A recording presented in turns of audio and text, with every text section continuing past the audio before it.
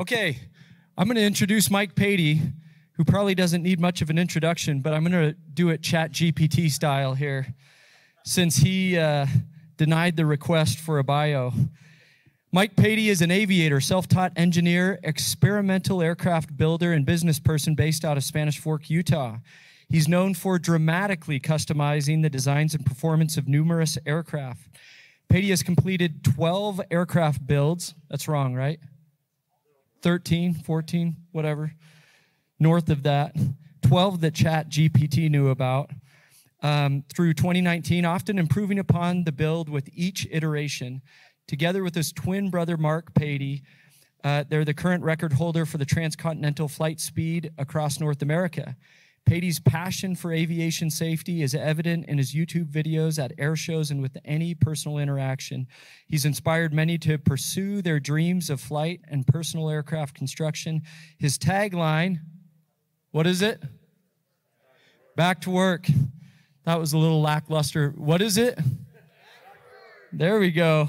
Is often repeated in his videos and echoed amongst fans. As a Garmin aerospace ambassador and close advisor to several aerospace and defense companies, including Pratt Whitney, Patey has a wealth of experience in the aviation industry. His expertise in aircraft design and performance make him an ideal speaker for aviation safety topics. How did ChatGPT do? Let's welcome him up here. All right, how's this working? It's good. Oh, wow. This is a lot bigger group than I thought. I've been hanging out up front. Okay, let me start by turning off this. I'm sorry, guys. Airplane mode, right? Okay, how about all the way off? I'll skip airplane mode and go right to off. All right, so a lot of you, if you follow my videos, you may know that I have no script. I don't plan anything. I just build stuff and talk as I go whenever my buddy Ron points a camera at me. And I tried several times typing down and writing what I was going to talk about today. And I've had a really interesting couple months. I'm losing some very close friends in aviation. And I struggled and realized I couldn't do it. And I thought, you know what? I'm going to just do what I do in my videos. I'm going to come up and talk about airplanes, talk a little bit about engineering, talk about what's happening in general aviation and why I feel like we're losing too many of us. And so this is me officially, no plan, talking about airplanes, and we'll see how it goes. So, all right, guys. First of all, this is the Utah community, so I'm going to kind of base this a little bit on the engineering of flying around the Utah Rocky Mountains. I'm going to tell you a couple of stories, and I'm going to talk about a little bit about DA, and also as we're moving into the winter months about icing, and we'll kind of end up there. So first of all, we're past the summer months, but real quick, I want to touch base and tell you one brief story, and I want to keep them a little more positive as it's been a very difficult few months for me in aviation. Aviation, we, up here in the high mountains, we call this the high desert, the DA is really high. On the engineering side, most of you you understand it, you read it in books, you look at your charts, you see these lines. There's this line that not many people really talk about. You kind of got this interpolation where you can open up your book and you see density, altitude, weight, performance, and you can do this simple math. And what they don't show you on the end of that chart is that line does not stay constant. As you are losing horsepower and increasing weight and DA's coming up, that line, if you were to continue it, starts to go straight vertical, where engineering and physics and math suddenly come fully into play and we lose our pilots. And if you fly within this perfect envelope, you're in good shape.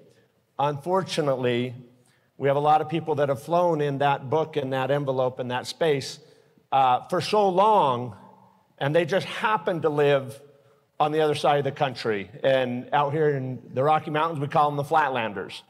Great, awesome pilots that have opened up their book as much as the rest of us and studied those charts for every takeoff and landing, and maybe at some point they stopped. because they know their airplane, they know the flying characteristics, and they know what that chart looks like. And then those flatlanders come out here to Utah. We're the high mountain desert. It looks and feels like we're down low because the mountains are towering 12,000 feet up. So it feels like we're still flatlanders. We're starting here at 4,525 feet and going up from there. Density altitude of this field is upwards of 7,000, 8,000 feet in the summer. And if you're going up to any of these mountains, you start approaching 10, 12,000 feet. Some of the places some friends and I go land, we are upwards of 16, 17,000 feet DA to land. Well, unfortunately, we tend to lose people every summer due to that density altitude. They forget that book that they haven't looked at on weight and balance, that they're now in a territory that they have never experienced in their entire lives. And they enter these canyons, and a very recent one, they entered the canyon, and when they went in the canyon, they had about 10 minutes that they had no idea that the second they made that turn, they were never coming out. There was no shoulda, woulda, coulda after the turn inbound. I went up to the site, as I'm on search and rescue, and helped participate with the aircraft, finding the aircraft and removal of the aircraft. The problem is, they're so far outside of what they flew for 20 years that they didn't know that that mountain is going to have a downdraft that's going to add this new element. The extra people they had adds a new element. And the only way out is the way they came in. And the turn bank they need to make that exit increases their stall speed beyond return. They literally could have flown in that canyon 10 times that day and died 10 times in a row once they turned inbound. And it's a horribly sad outcome. And we're losing too many because I've now gotten to the point where my twin brother and I say, oh my gosh, did you hear? We lost another flatlander or a new pilot that probably felt 100% certain that that chart they looked at continued like this, but it gets to a point where it no longer is feasible. So be careful. I have a personal experience where I second-guessed a decision I made on a flight with some buddies in all bush planes. I've never told this story. We had a big group of us, 5 aircraft, one pilot, thousands of hours, all in a plane he had been flying once, a bush plane, for a long period of time. We went up in the high mountain desert. He was from back east. And we went into an airstrip and told them, hey, you shouldn't come land on this one. It's a bit tight. If you haven't done it before, we're just going to turn around, take back off, let's go. He came around and he landed, and him and his buddy. And I started looking at the plane and doing some just rough math in my head, which is what I love to do. And I went over to him and I said, hey, you know what? Let's throw him in. It was Draco at the time. Let's throw him in Draco. It has a little less concern about the extra weight, and I can come out of here pretty heavy, and we got lots of spare room. And he says, no, I'm 100% fine. And I said, oh, you know, it's pretty tight. I think let's just do it. You're probably right. You're 100% fine. Let's just throw him in mine. Maybe he wants to ride mine anyway. And he piped up and goes, no, it's great. We're talking, we're having fun together, we're flying out here as a group, blah, blah, blah. So I backed off and I paced, which I do all the time. I'm having a hard time holding still right here on the stage because I'm a pacer. And I'll try and speed this up. He was about ready to take off, and I went over and said, you know what, I'm going to hurt this guy's feelings, but I'm taking that guy out of the back of that plane. And I went over and I said, I'm really sorry. I please don't take offense to this. I'm sure you know your plane. I'm sure you know that you feel like it gets off in 300 feet, this isn't a problem. I am not okay with this. And I looked at his passenger, I said, would you please jump in my airplane? And he, for the first time, saw probably that I was scared. I was not feeling good. And he got out and got in the plane, and we took off. Now, a couple hundred pounds may not sound a lot, but in a bush plane on a high desert, it is a lot of difference for a couple hundred pounds. He got out. We took off, and I'm airborne, and I have a video of this. I won't show it because I love this guy, and I don't want to do that. But this guy took a video of his buddy lifting off. And we watched him go down this dirt strip and dust going everywhere, and he didn't lift, and he didn't lift, and he didn't lift. And as he got to the end, he pulled up and started mushing right at a giant grove of trees.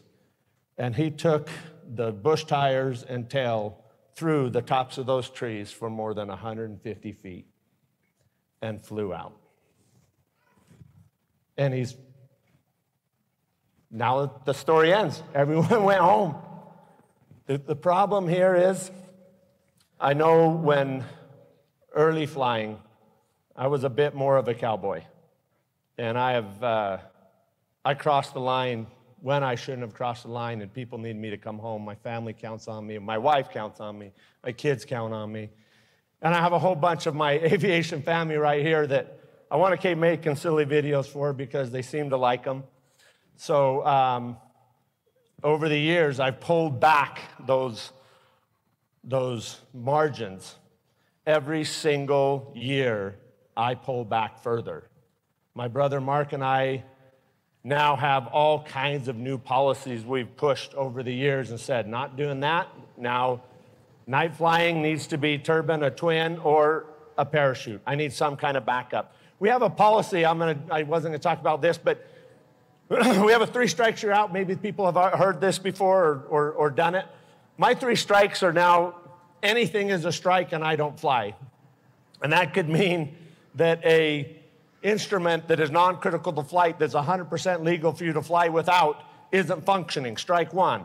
Why do I make that a strike? Because I should have that thing fixed, so I need to strike. Guess what? Nighttime.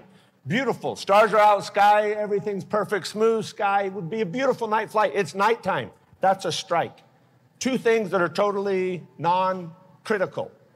And it can be anything. I didn't get enough rest. I'm a little tired. Strike 3. Anything can strike out. And Mark and I started realizing we were choosing not to fly a lot. And then forcing ourselves to fix little items on the airplane about the rest the night before, about what we did in decision making. And I believe that's why I'm talking to you guys today. I lost an engine in my Lancer Legacy on the way to Oshkosh.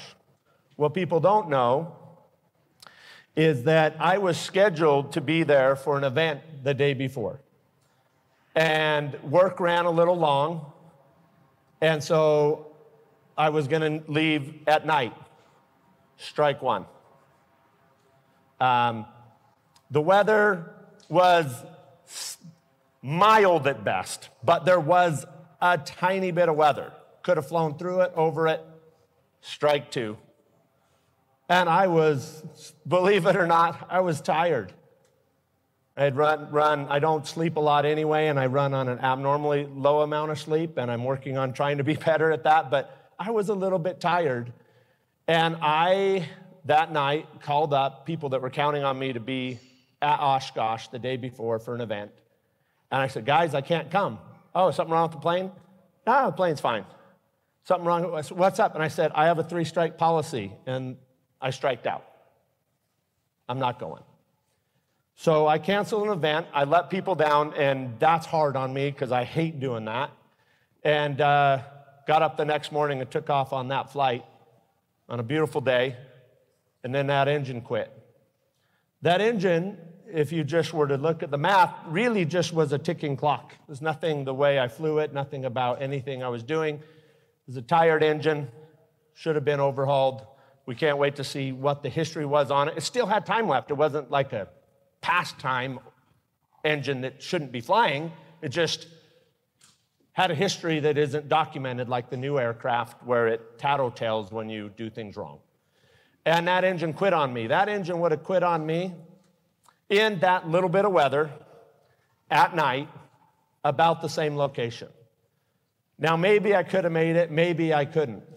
But I tell you what, when an engine goes off and shrapnel takes out your plane and the cabin fills with smoke and oil blasts over your windscreen, add night to that element and dead stick 40 miles in IMC for an own made-up spiraling descent to an airport and then try and find that runway in the black to line up with whatever all those lights are you're going to try and hit.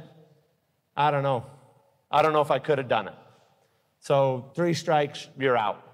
So let's talk about this time of year, guys. I'm sorry I'm a little emotional, and I hope, and I'm normally just super happy, but they asked me to talk about aviation safety right in the middle of one of my hardest losses of friends in aviation.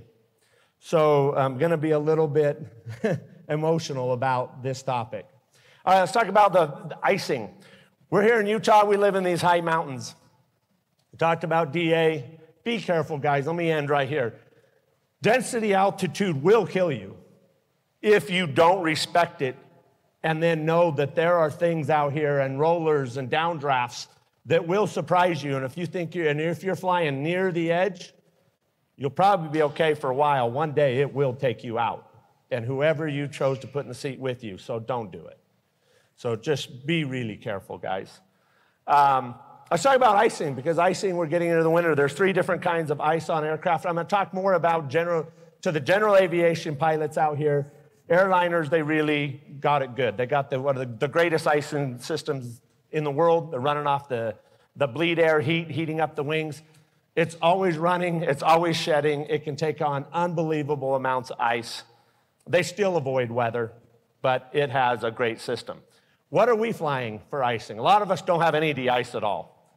Just stay out. Like, just don't play with it. Just stay out. Just run. Like it's there to kill you, because if you don't run often enough, it will. So the 2 other systems that general aviation most people use, there's electro-explosive, there's electric heat, but what most people are flying is TKS and boots. So I'm going to tell you a couple stories. So TKS, a lot of you flying Cirrus understand this. You got a certain amount of fluid. You pump it into the wing, it's coming out little teeny tiny pinholes. Here's the problem with TKS, and this is not derogatory. I'm just talking about the physics of what's going on. Those holes are so small that if you go into icing inadvertent and at night, one of your strikes, weather strike, but if you happen to go into weather and you haven't pre-turned on your TKS, it will plug the holes. I did a series of testing when I first got the TKS in a Cirrus. I've had several Cirruses, and it's an amazing system. And if the wing is really wet, it does a pretty good job of shedding off light icing. It's not great at shedding off heavy icing, and all aircraft have problems with that. But here's the gamble. May be certified to go in, but you're playing this game of I have a certain amount of fluid, and I don't want to turn it on when I don't need it.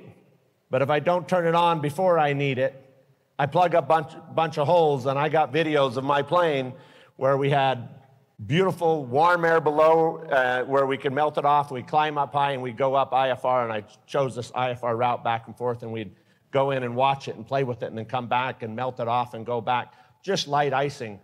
And here's what we found. If the wing is dry, it will ice up, and then all the fluid's going to go the path of least resistance. It's going to come out all the other holes. Well, now you got a wing with ice over here, a little ice over there, a little back and forth. Guys, it's an ice system for the time you chose not to fly, you checked the weather, or you chose to fly, but you checked the weather, you felt it was good. It shouldn't have icing, but icing changed along your route, temperature changed, now you have it. Don't go in it. Icing, de-icing systems should only be for the surprise, not because I have it and I'm going to use it. It will get you in trouble. Your stall speed's going to go up. The other kind of de-ice, and then also, obviously, you know, you guys, you have a certain time limit on that ice, so if you get in something you can't get out, it's going to be a mess. So just be careful. Boots are great. A lot of people, boots have been around forever. I think it's, you have unlimited. Pop it, shed it, just keep popping that. And I'm going to tell you a little story about, I'm going to tell you 2 stories, both of me and my brother involved in one, and then me in another. Let me skip past boots. Let me go to an airplane. Mark and I were flying on the Northwest coast. And we were in a 421. Both these stories have my 421 involved. I had that many, many years ago. I flew, I don't know, 1,000 hours on it. This is pre all the new technology. This goes way back, old school VOR flying. We were flying up high, pressurized, above the weather, and all of a sudden we hear a radio call asking ATC for help. And said, we're icing up, we're in trouble, we need to get out. And I'll shorten it up, there's a longer version my brother talks about and put in a book. But we hear this guy with a panic in his voice call out, and ATC's, what do you need? He says, I need lower, I'm picking up ice, I need to get down. So ATC lowers him down. And he calls out and says, hey, I need lower, I'm having a hard time keeping the plane up, I think I'm in trouble. And ATC calls out that phrase that I've heard before, which is a really hard phrase to hear when you're the pilot. How many souls on board that aircraft? And it was a Cessna 172. He said 4 souls on board. And then he keys back up and he says, I can no longer hold altitude. I've got too much ice. I'm going down. Now, my brother and I are sitting above this weather, smooth sky, clear sky, stars, beautiful, and we're just listening to this unfold for a way too long amount of time. And it's just heartbreaking. Every second seemed like an hour. And then ATC says, if you turn this way, I can give you lower. He's in the mountains. So he turns this heading. He says, okay, go lower. And on one of the mic ups, you hear a stall horn buzzing. And you got 4 people in an airplane, you're icing up, and you're asking to go lower because the airplane's not keeping up, and then you're up in the air above it listening, and you hear a stall horn going off. It is the most heart-wrenching thing you can ever hear. And then the guy goes, Roger, going down, and gives them another vector. And then he gets to this point where ATC says, you're going to be dropping out of radar contact, and you're in mountainous terrain. I'm going to give you one more heading and wish you the best of luck, because I'm not going to have radar contact or radio contact. Now, that guy is in a non-de-ice aircraft in the mountains with 4 people at night, and he has no more options. He's just like the guy flying into a canyon that the second he turned in, he was never coming out. And fortunately, because I got to have a good story because I'm such a downer, all of a sudden we hear shortly after this mic go up and we hear all this screaming. You know, at first we thought it was like we're going to crash. And it was like, we made it. We're under the clouds. The ice is coming off. We can see the city. And it was just like, it ended. Just like that. Like everybody's going home to their family. And Mark and I are up there just like, wipe the sweat off. We're dying, But, guys, this incident that Mark and I listened to is happening every day. We just heard stories of people that didn't go home. Those are the ones you guys are hearing about, the ones that everyone passed away on. You guys were making a lot of bad choices, and I right here will say I have made enough. I hope to not make any more. And I hope to focus more on aviation safety, because I would bet that almost every pilot in this room has said, You know what? That wind was awesome. And I kicked my rudder and I leaned my aileron and man, I just greased it in that unbelievable wind. I'm an awesome pilot. The other side of that story is this guy. That wind was too much. It was beyond me. It was beyond my airplane. And I crashed. The difference from I'm an awesome pilot, man, I stuck that landing in this crazy wind. Feel good about yourself. And I totaled the aircraft and families didn't go home. Is that close? It's that close. I would love to hear everyone say, gosh, it was dead calm, skies were blue, beautiful flight, I greased it in, and if I didn't, everyone has a right to make fun of me because there was not an ounce of wind. And then bounce it, and it's okay. We're good with that. But guys, these decisions are happening every day, and we're losing our pilots every single day. There's things you can control, and there's things you cannot control. I'm going to tell you two things, two more stories, and I'm going to end it. One with me, one with my brother. So I'm going to go to the second story on icing, just because it's winter flying, we need to be safe. All those years ago, 2 decades ago, I'm flying this 421. It doesn't have onboard weather. It doesn't have anything. It didn't even have a GPS.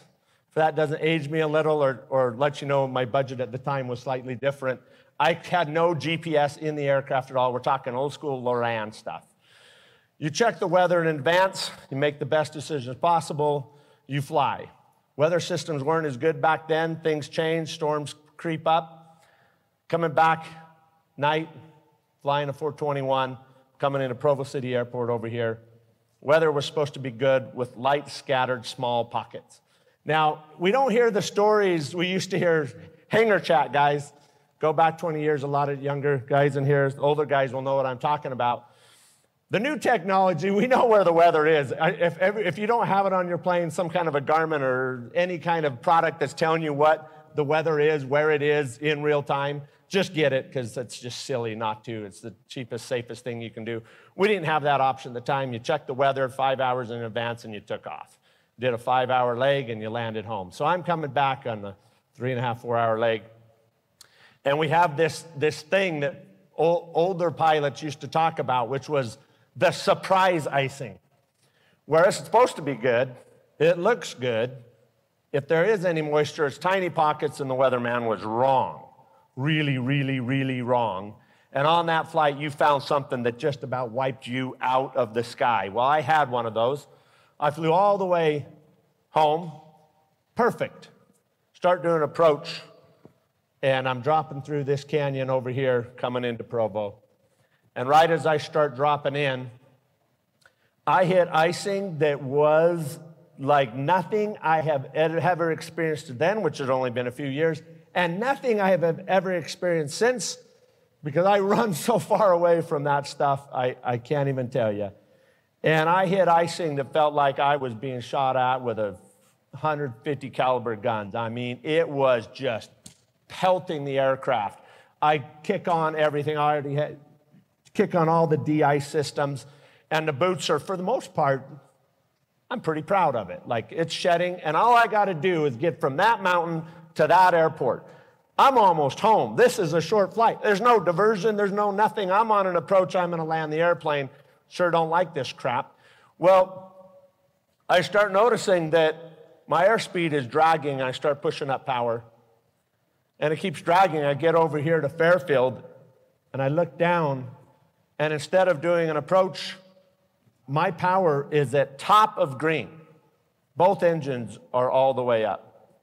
And I'm barely holding airspeed, but my wings are looking pretty good. Like, what is going on? Like, in my mind, I'm thinking, something's wrong with my engine, something's wrong with my plane. I didn't put out my flaps, I didn't put out my gear. I'm just coming over Fairfield. What is happening?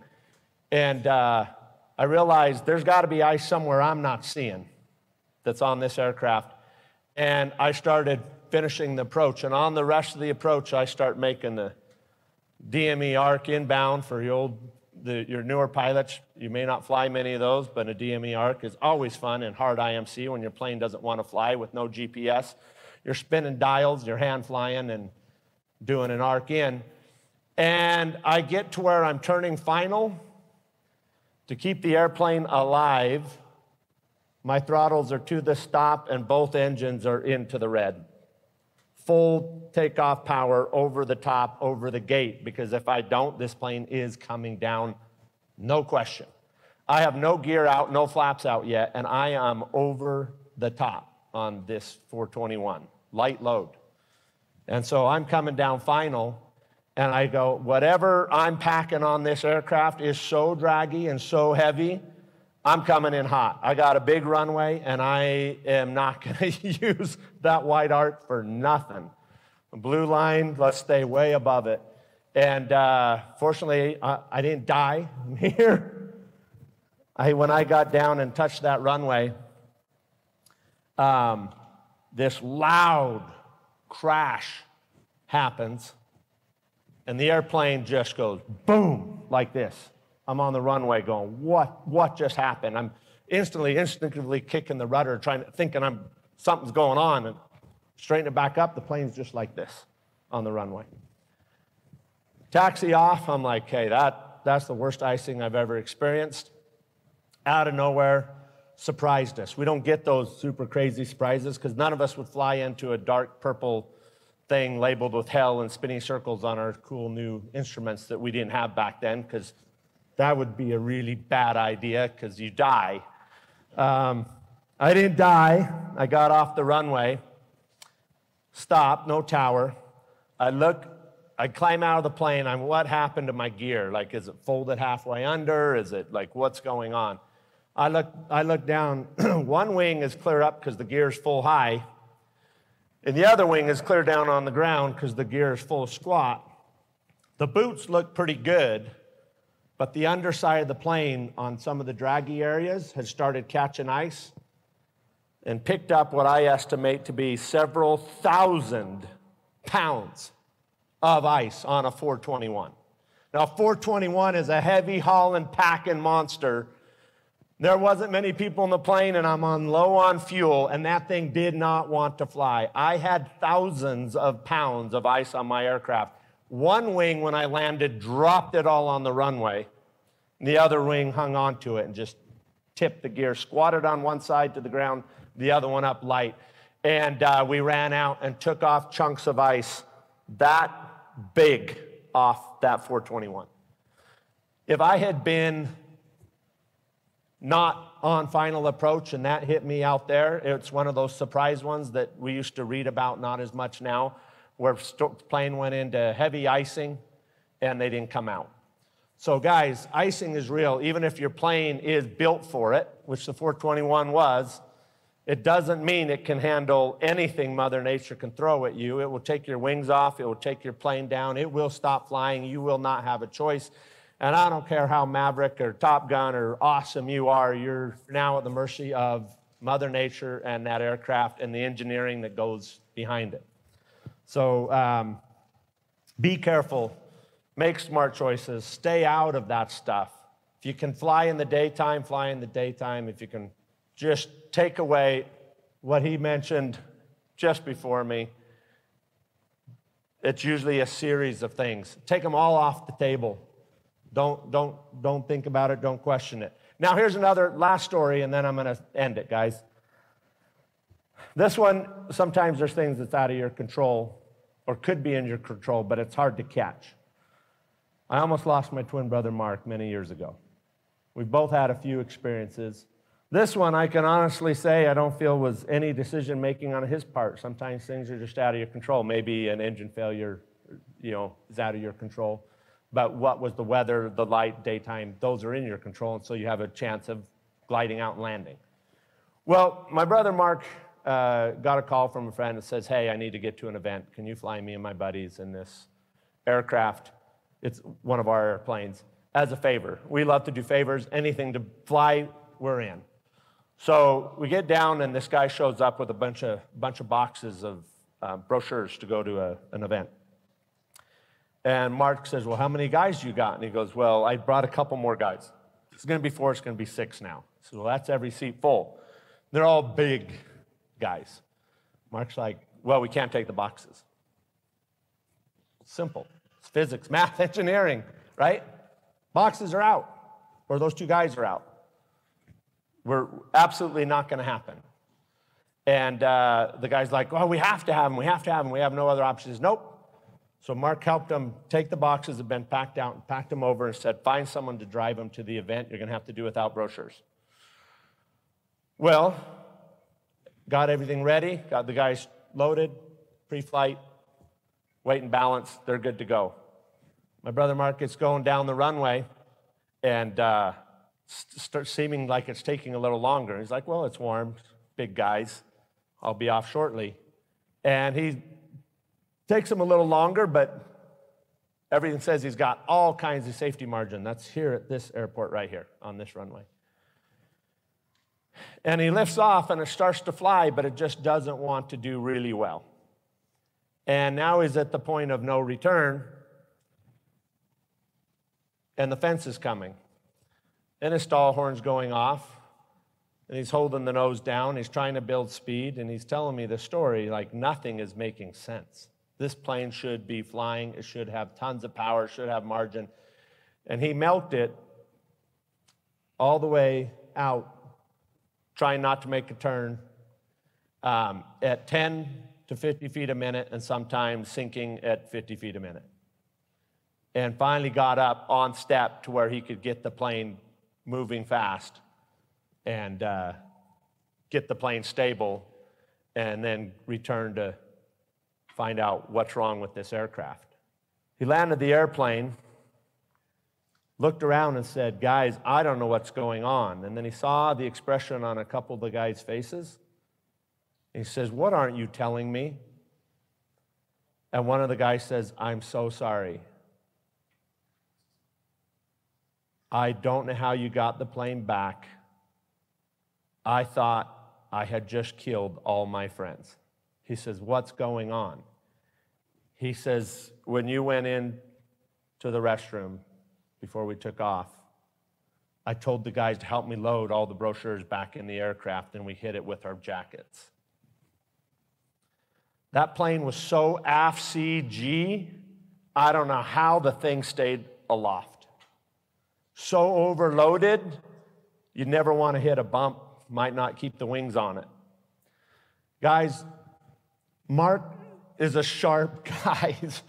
He's awesome, and he still kicks himself today about that flight.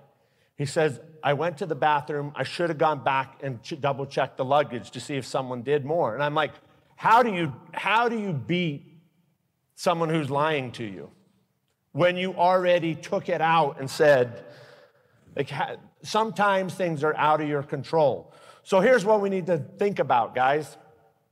There's a lot in our control, and there's a lot that is out of our control. The stuff that's out of our control, we can't plan for it. If someone sneaks hundreds of pounds into the furthest back of an airplane and lies to you about it after you took it out and returned it, that might be out of your control. If you find icing that was never supposed to be there, that might be out of your control. But if you chose to take off at night with weather or heavy load or into the mountains or terrain you haven't been to or an airport you never landed at and anything that can add up strikes and all those things are in your control, take them off the table. I have done things in aviation years ago that make me sick. I'm ashamed of the choices I made in my earlier flying. And I am fortunate enough to still be here with my family. And I am here speaking after losing 4 of not just my fellow aviators. We've lost way more in the last 2 months. 4 of my flying friends in 2 months that I fly with. And I lost an engine in an aircraft and was fortunate enough to get it down. And my friend Creighton King, that I lost just before Reno, was my business partner. The 4 friends I'm talking about are the guys I called to go play with. And they all stopped flying or flew west in the last 60 days. And I'm struggling with it, guys. I have flown one plane since losing my friend. And one time up in my helicopter. And it soothes me. But I am struggling, guys. We need to stop dying. Stop making bad choices. Because I love aviation and I'm not giving up on it. But it is a hard time, and I'm really sorry that my super excitement of aviation is on a low right now. But I tell you what, if my friend Creighton were standing right here, he would tell you guys to freaking get up, and he would crack a joke and make you laugh and say, go fly, but make good choices. Because aviation makes us happy, and every time we get 2 inches off the ground, we are alive. We are doing things that almost no one in the world ever gets to do. And it is magical, and it is amazing. But we need to take a hard look at ourselves and stay home when there are any little things, so that the day that the things you can't control sneak up, you get to fly right through them and get it on the ground, go high-five your friends, and hug your families. I love you guys. I love aviation. Let's be safer. Let's do better. Let's tell our friends to make better choices. Let's make our own better choices. And when we land that really awesome crosswind, I kick butt. You want to high-five your friends landing?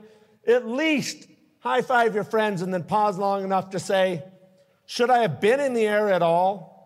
To have such a cool landing that I get to high-five my friends about all my rudder, all my aileron, and greased it in. Maybe you shouldn't have been up. I'm not saying you should or shouldn't, but I want you to ask that question. Did I make a bad choice to get me into this super cool landing? Anyway, I'm going to leave it at that. I love you guys. I love aviation. Don't give up on it. Let's just keep more of you around and more of the rest of our family around. Thanks so much. Back to work. Thank you, Mike. Okay, we're going to get some chairs up here for Q&A. Let's do it. When you think about everything that they shared today, I don't know that there was anything that was earth-shattering, right? As pilots, we get taught all of this stuff in our basic training. We get instructed on all the fundamentals of aviation and best practices. We get tested against it. I love the new FAA training that puts us in real-world pilot decision-making scenarios to sort of test, like, what are you going to do in these situations? And yet, we get trained on how to answer those questions to pass our pilot's exam. And often as we get out flying, we start slowly starting to push the envelope past what we would have ever done in a check ride or something like that if we were answering the questions the right way.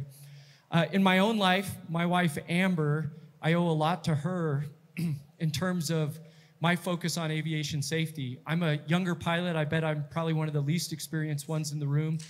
But when I started flying, one of her requests was, I want you to report on every plane crash that happened in Utah. And I want to be able to ask you about it, and you give me an explanation. That's how I got to know Juan Brown here, right? I would go sneak out, watch his videos, and come back and act like I knew what I was talking about. But the power of it was it brought to my mind all these themes. There was another great book I read by Paul Craig called The Killing Zone. Show of hands, how many have read that book? It's a really fascinating book. He's a professor up at Utah State in their aviation department, if I remember right. And he analyzed what was sort of the difference statistically between GA pilots and airline pilots, and why are GA pilots having more crashes.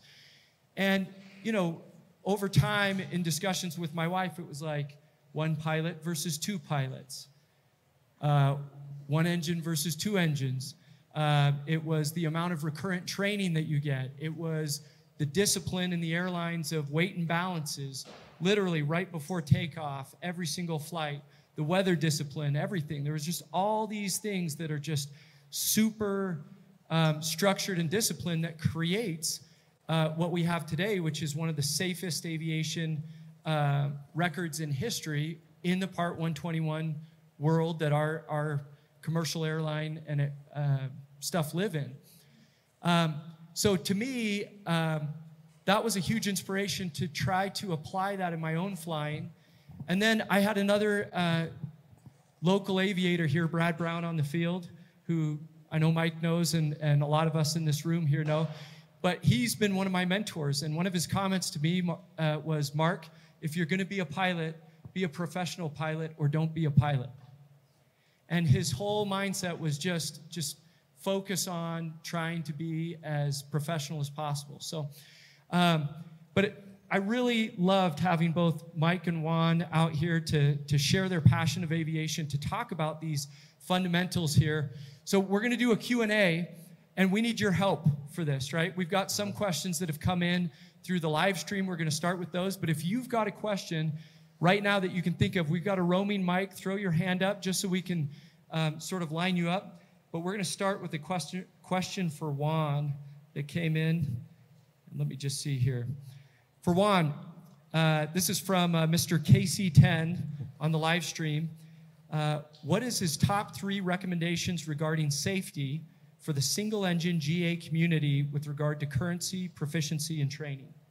Well, that's it. Currency, proficiency, and training. He answered his own question. One of the hardest things for us to do in GA is to fly enough. If we buy our own airplane, you need to fly that airplane about 100 hours a year to even justify owning the darn thing. So many airplanes sit around and don't get flown. So you got to remain current, proficient, go out and fly. Stay in the books, keep studying. And as I mentioned before, go out there and practice, continue to practice those maneuvers that you've learned. Don't get stuck in the rut of just going somewhere for lunch all the time, but go out there and practice your maneuvers, stalls, falls, and spot landings, short field landings. Awesome. Mike, you wanted to add anything to that? No, I think you hit it spot on. I think the only other thing that I would add to that is a self-check, mental check on where you are, on your health, your sleep, your personal life, and then make sure that you're going out, like Juan said, your phone off. Are you completely clear? Are you mentally as clear as turning your phone off as far as that distraction of other distractions in your life? Because I had a friend tell me that he almost died because he was distracted mentally on a personal matter at home. And I don't have time for that story, but check yourself mentally. You need to be prepared. So the I'm safe checklist, you know, running through that. One of the things I know I experience, speaking of distraction, I'm a business owner. A lot of my use in the aircraft is flying to business meetings, stuff like that. And it's hard sometimes to not be thinking ahead to the meeting when I got to fly the aircraft and be present at hand, which is why I often fly with the second pilot for those things, almost always. Okay, we got another question here. Robert asked, Timmy, I'm going to mention here, says, do you guys find flying stick and rudder helps with flying big iron? So as you guys fly larger aircraft, you know, does the Cub flying you do, Mike or Juan, does that stuff help improve what you're doing in larger aircraft? It does. Flying the Boeing 777 from LA to Los Angeles, our flying skills are atrophying at an alarming rate. We will hand fly the aircraft to maybe as little as 1,000 or 2,000 feet. And it's highly recommended that we get the autopilot on. We are automation managers flying the big aircraft. Coming into land, it's recommended that we keep the autopilot on, manage the automation all the way down until I break out of the weather and I can see the runway, or about 1,000 feet, or maybe 2,000 feet tops. Out of a 30-hour flight, I'm getting just minutes of hand flying opportunity there. And besides, if you hand fly the aircraft much, the 777, there's just not much to it. It's just a big video game, and you're just putting the flight directors in the correct spot, and that's about it.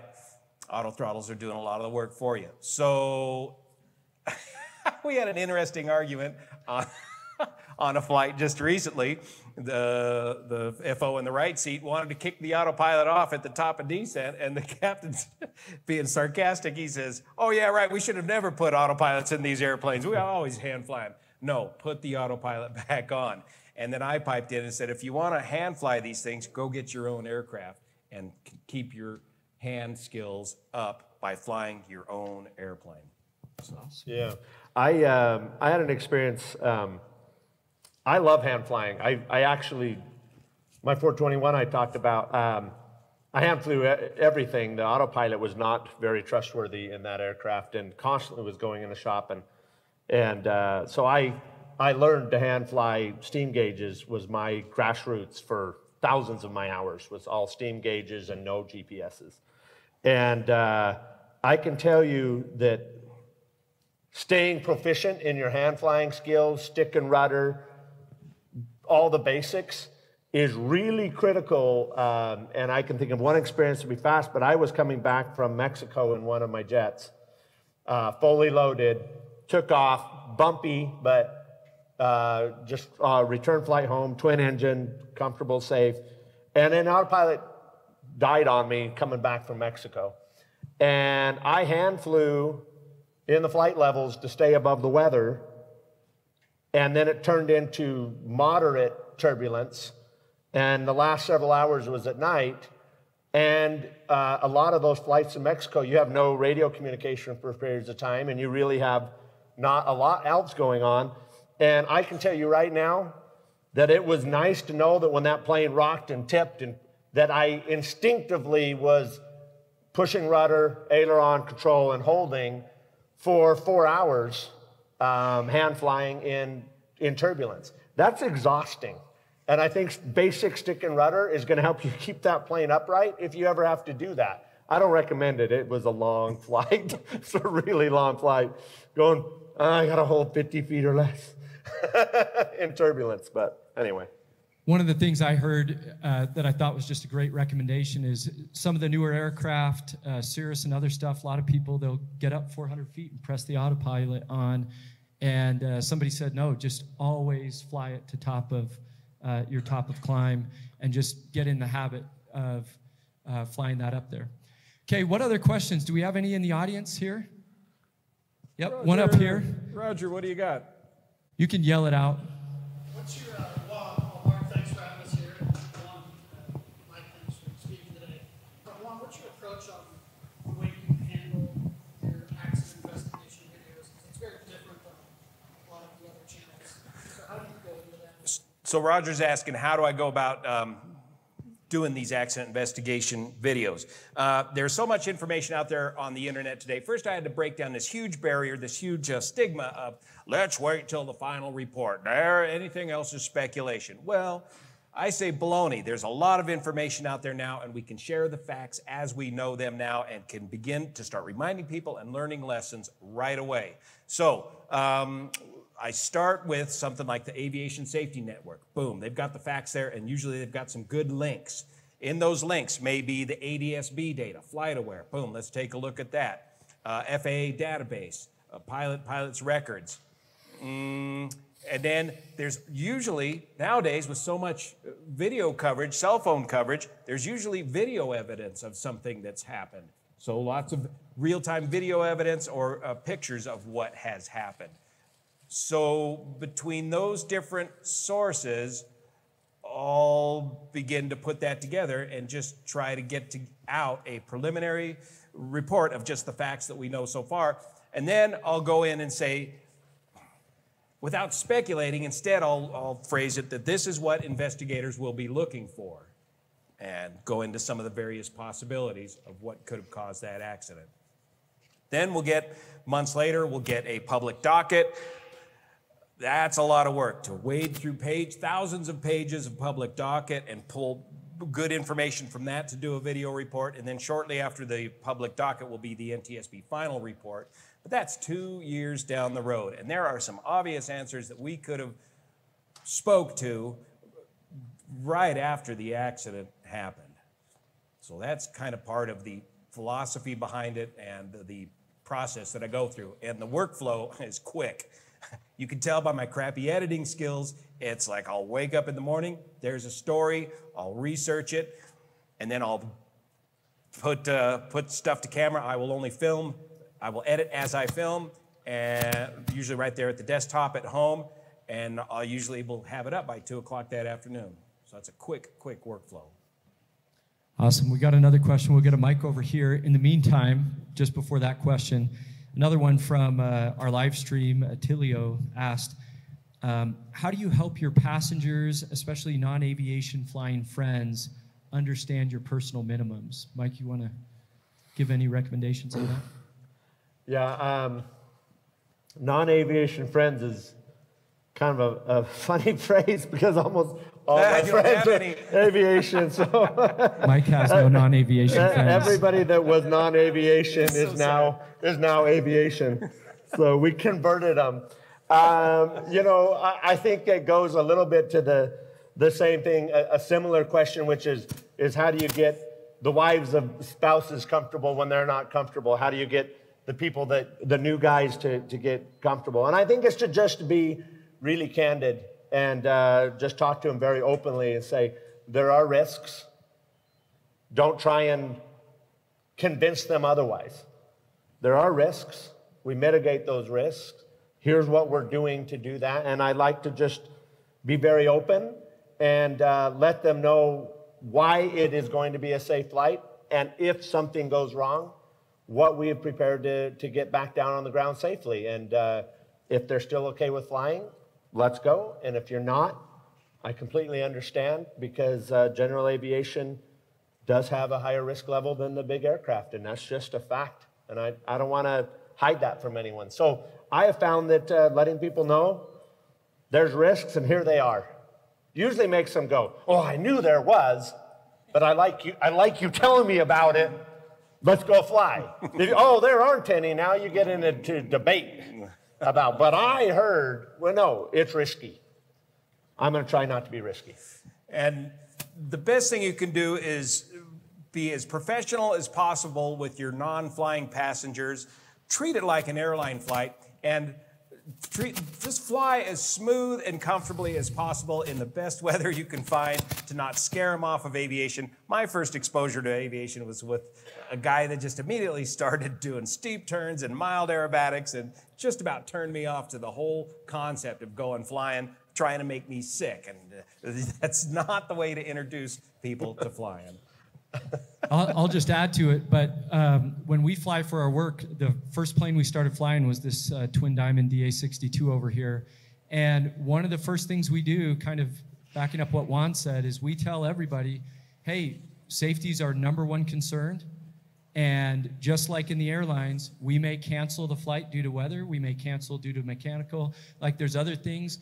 And our ability to recover from those, i.e. mechanical issue, or something like that is not like the airlines, right? So we did a flight out to Southern California somewhere, went to go start up, had ECU failures, and we sent our passengers home on a commercial flight while me and the other pilot worked on testing it. So just setting those expectations in my mind as early as possible, that this flight is subject to cancellation. You don't have to force a flight to go through or believe that like your flight must always go through, kind of acknowledge it like other people do. Okay, question back here in the room. Oh, you wanted to add?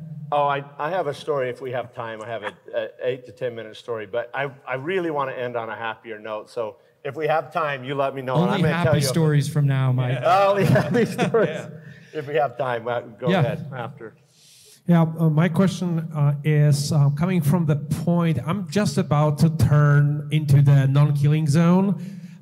That's an arbitrary number, and I'm excited about it. 300 hours? 300 hours, right. But I keep reading about accidents and keep reading about people, ATP, pilot, 10,000 hours, 5,000 hours, 4,000 hours. It's like, what chance do I have? And the question is, do you see the difference between the type of accidents, the type of negligence, or whatever might be involved between those killing zone pilots and those with 1,000 of hours?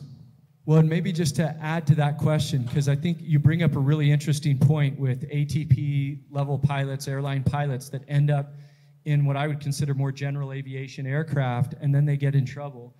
Do you want to talk a little bit about sort of that transition and why do we see these 10,000 plus hour airline pilots sometimes run into trouble as they jump into smaller aircraft? Well, one thing is they are jumping back into general aviation for probably the first time in years. A lot of airline pilots get to that part of their career where they don't want to have nothing to do with general aviation. And then other pilots will jump back into it after a long stay away from it. I've remained in general aviation my whole career, and I've always owned airplanes, bought and sold airplanes. So if you jump back into GA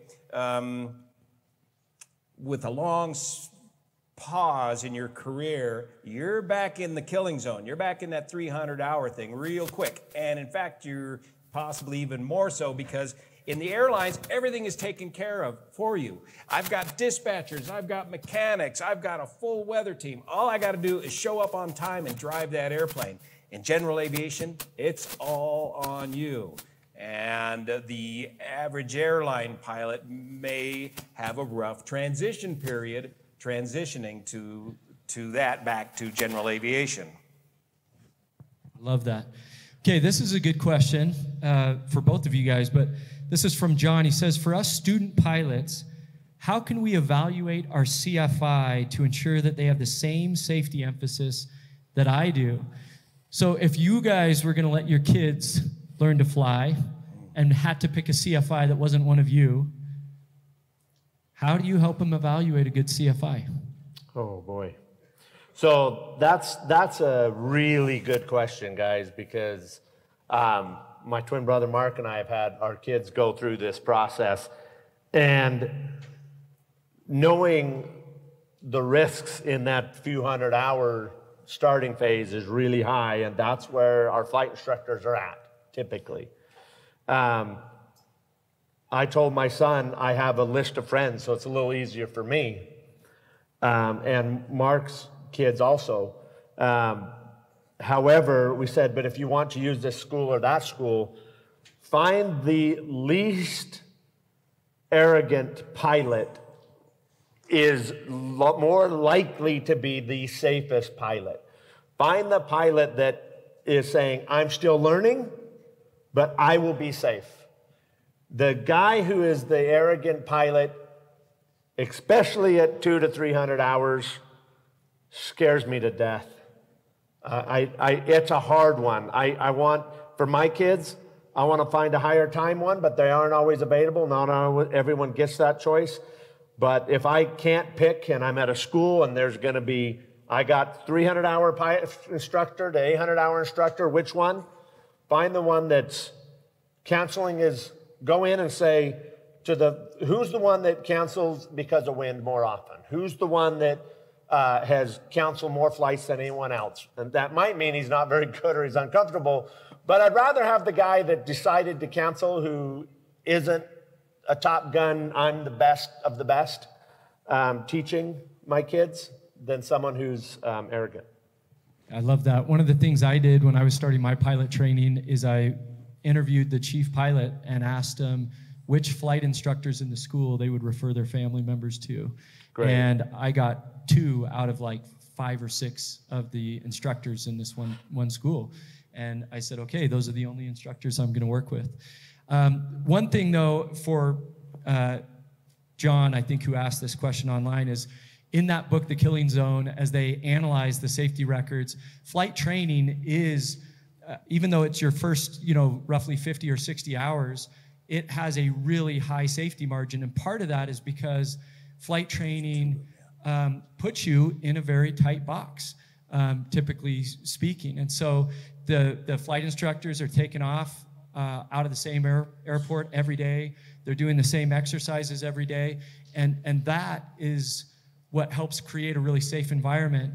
I think the bigger question that a lot of young pilots, as soon as they pass their private pilot certificate, should ask is, with 50 or 60 hours and one cross country, am I really that prepared to start doing 100, 200 mile cross countries with nobody else tethered there? And I think, if you're following everything your instructor said and you're doing everything there, I think you'll be good. But that's when I think the real learning starts, is all of a sudden after that. And if you look at a lot of flight instructors, they'll go hundreds of hours of flight training that's all dual instruction before they really start in a part of their career where they're soloing these young pilots. And so when I started in my late 30s, finished at 50 hours, and all of a sudden wanted to go fly, I thought, I'm going to keep bringing somebody with me for a while. And I learned more on all that cross-country flying than I feel like than I did even in the first 50 hours,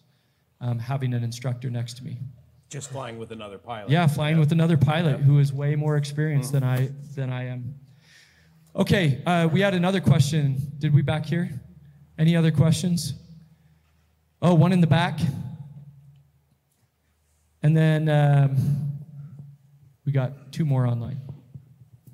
So kind of like to get on the student pilot thing, I went to a popular 141 school out on the East Coast, and I actually ended up leaving due to safety reasons in training, because of how the instructors were just pushing you through as fast as you can just to take your check ride, and had degraded learning. And they were teaching other students their degraded learning, and it would just ended up being just a cascading effect of instructors were on their phone texting, texting the dispatch, hey, sorry, the plane's going to be back late, or on their phones, and just the rush of them just build time to get to the airlines. Do you see this kind of like the accident we probably saw 2 weeks ago of Bowling Green, where the student was with an instructor who was Snapchatting the whole entire time, telling him that this guy is Forrest Gumping and slow? Do you see this becoming a kind of a bigger problem in the industry of quick time building, quick get your ratings, and then we're at a record pilot shortage right now. So we are desperately short of pilots, and so flight training schools are spooling up like crazy. You got crazy growth right here at this airport for flying training, so these sort of problems are going to be a natural part of that progression, unfortunately.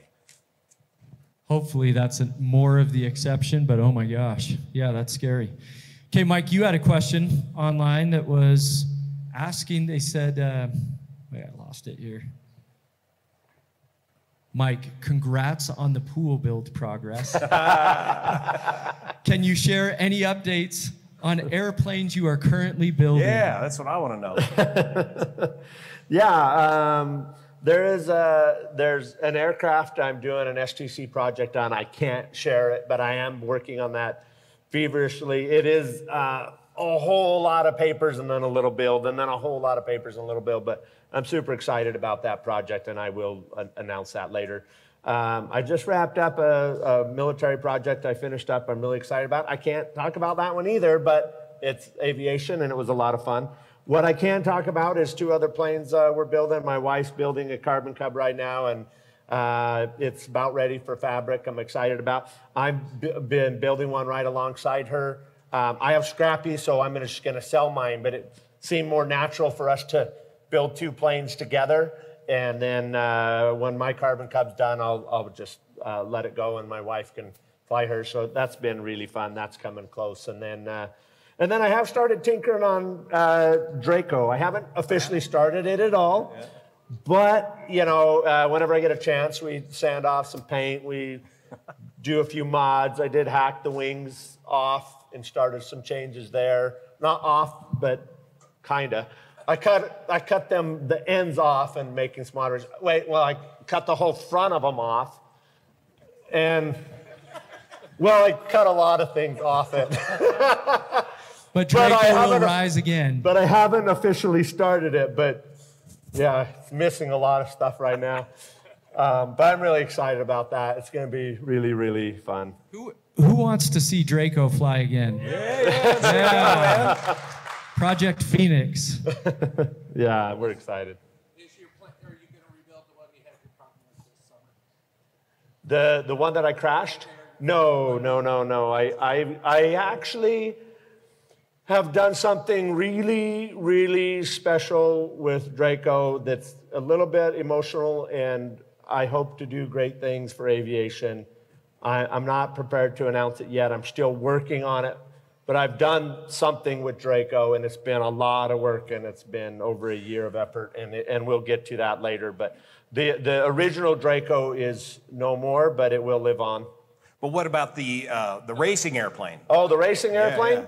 The racing airplane, I have not had time to touch it. Been still looking for an engine. I've got one. Showed up in my hangar. I haven't opened the box yet. It is a little more powerful. But I honestly don't know if it'll fit. I have it has a different size fuel controller and a few things, but I got to open it up and see if it'll work. The challenge with this is the plane's way over there and the engine's here.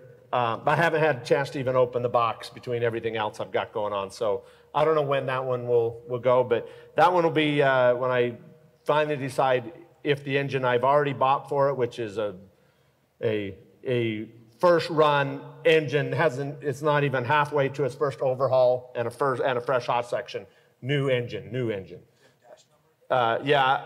I'll talk about it later. But the thing is, if it doesn't fit, then I'll overhaul, get another engine. Yeah. But we don't know yet. And then I'll have to load up a trailer and bus and drive out and do the whole thing there and fly it back. So. Oh. Just a minor project. Yeah, weekend project. But did we see one more question out here? Yep.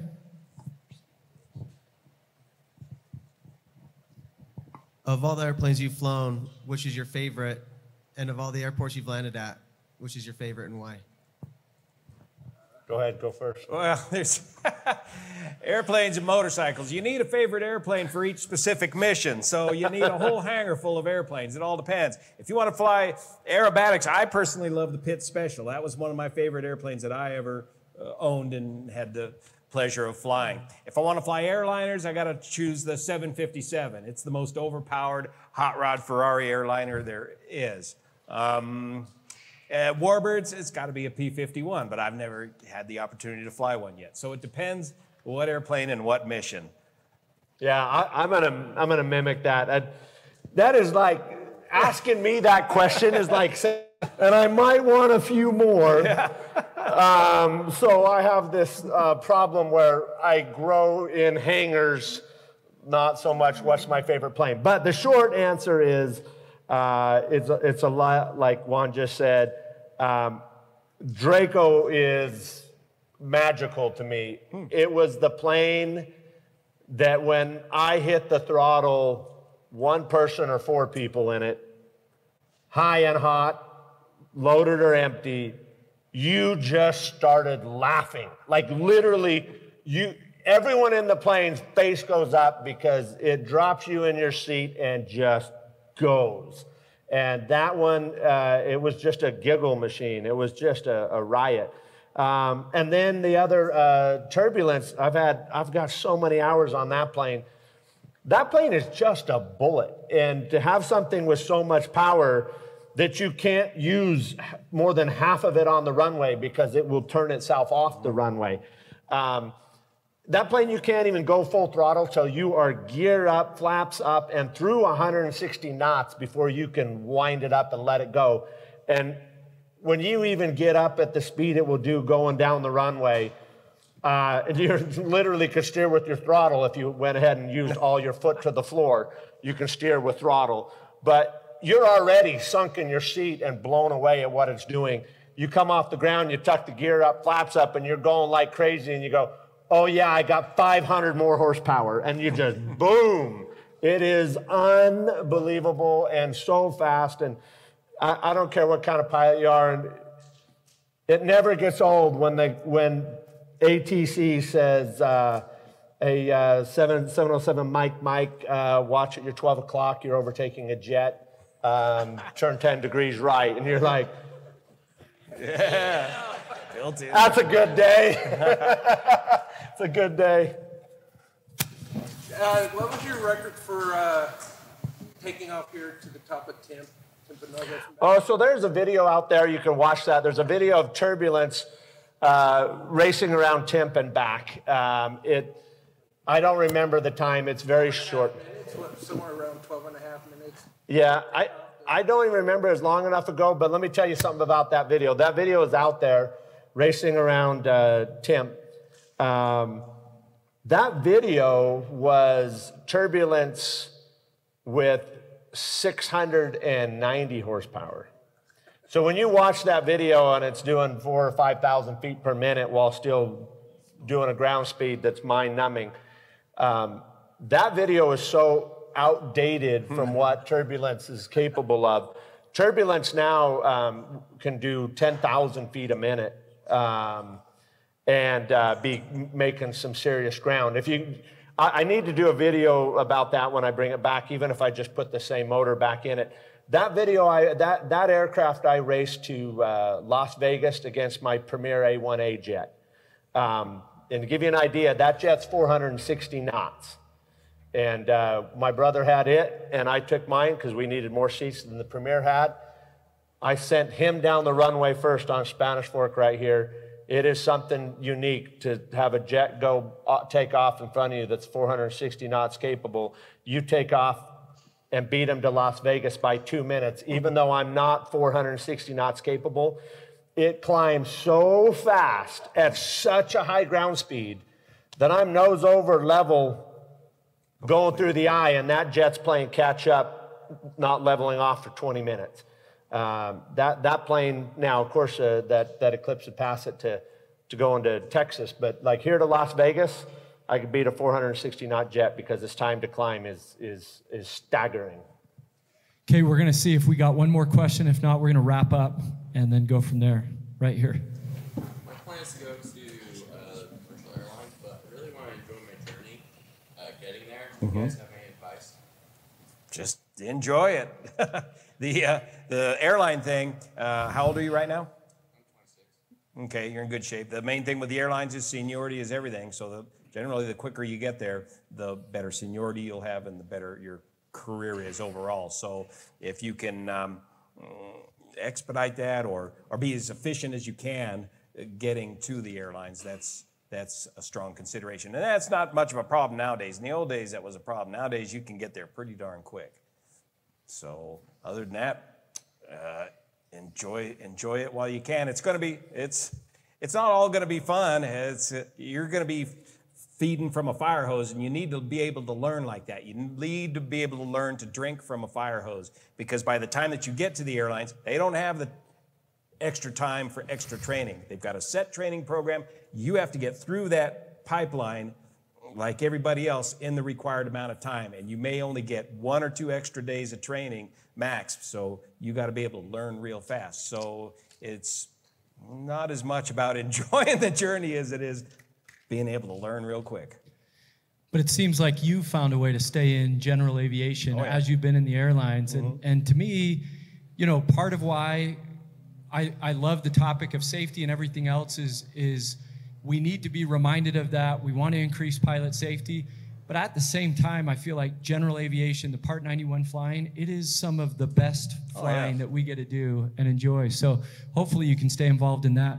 Let's give Mike and Juan a huge round of applause.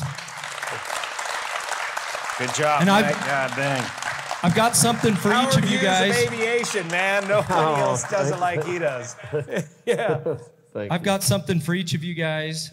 We did a Hangar 107 Aviation Safety Advocate Award for each of you, Mike. Thank you. All right. And for you, Juan. Great. Thanks, sir. Thank you both for not just your videos online that all of us love to watch, but also the messages that you give that inspires us and other aviators, not just to have fun, but to have fun and stay safe at the same time. So thank you both. Thank you. That's right. Thanks.